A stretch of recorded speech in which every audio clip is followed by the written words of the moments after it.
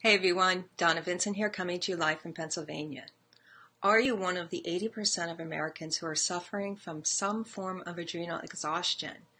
If you're someone who wakes up in the morning and feels more tired than when you went to bed, if you're craving salty foods, and I'll be talking about that in this video, if you're fatigued throughout the day and it's been more than a couple days and you feel you have more energy at night, are you overusing stimulants such as caffeine and you're drinking more coffee but you're not feeling that energy?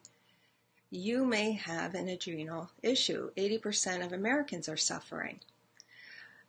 In this video, I'll give you some tips for eating right for adrenal fatigue.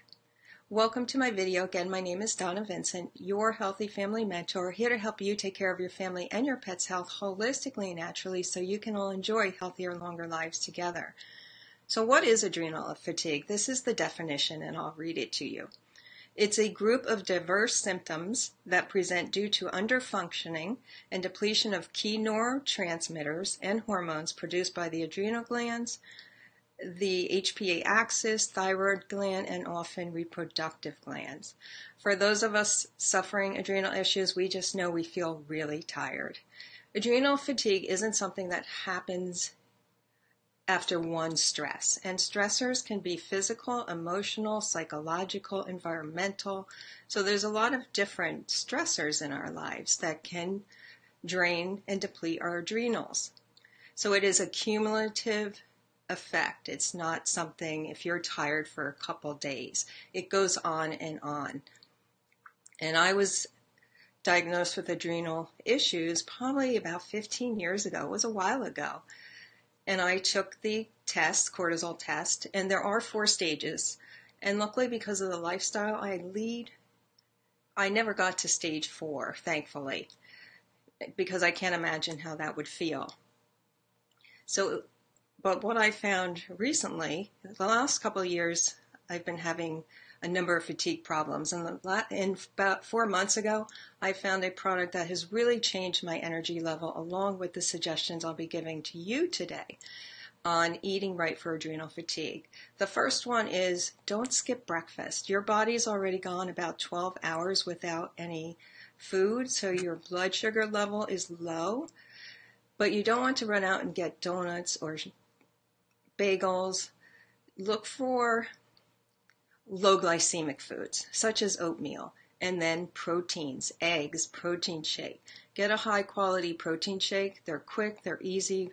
Most people say they don't have time for breakfast, and protein shakes is a quick, easy way to get protein into your body, to get your blood sugar back stable. Are you getting enough salt? And this may sound strange because you're usually told to cut back on salt. But when you have adrenal fatigue, most people have a lower blood pressure and you're losing sodium in your cells. But you don't want regular processed table salt. What you want to look for is quality Himalayan sea salt or just regular sea salt in moderation. Don't go crazy on the salt just because you may think you need more salt.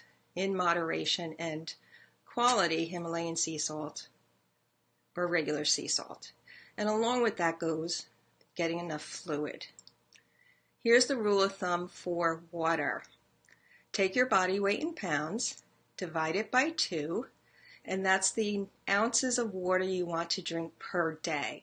For example, if you're about 150 pounds, you want about 75 ounces of water or fluid, and that's about 9 cups.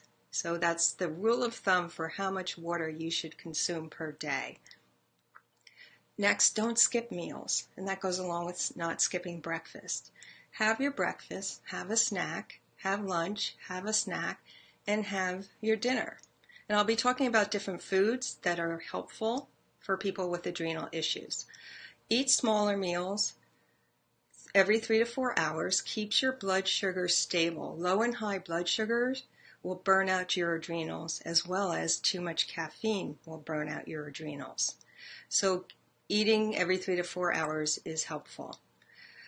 Avoid genetically modified foods. Avoid sugar. Avoid the processed foods. Stick with whole foods, veggies, and avoid those processed foods. Stick with high quality foods. So here's the tips for you. Make sure you don't skip breakfast. You may need salt, which sounds strange, but make sure it's Himalayan sea salt or sea salt, not processed table salt, and in moderation. Make sure you're getting enough fluids. Hey, Carolyn. Make sure you're getting enough fluids and make sure you're not skipping meals. If you have any questions or you want to know what's really helped me in the last 4 months, just reach out to me. Please share this with others who may benefit. Questions or comments, post them below. I do always come back and check. Again, my name is Donna Vincent, your Healthy Family Mentor, here to help you take care of your family and your pet's health holistically and naturally so you can enjoy healthier, longer lives together. Thanks, everyone, for jumping on. I will talk to you again soon. Have a great rest of your day.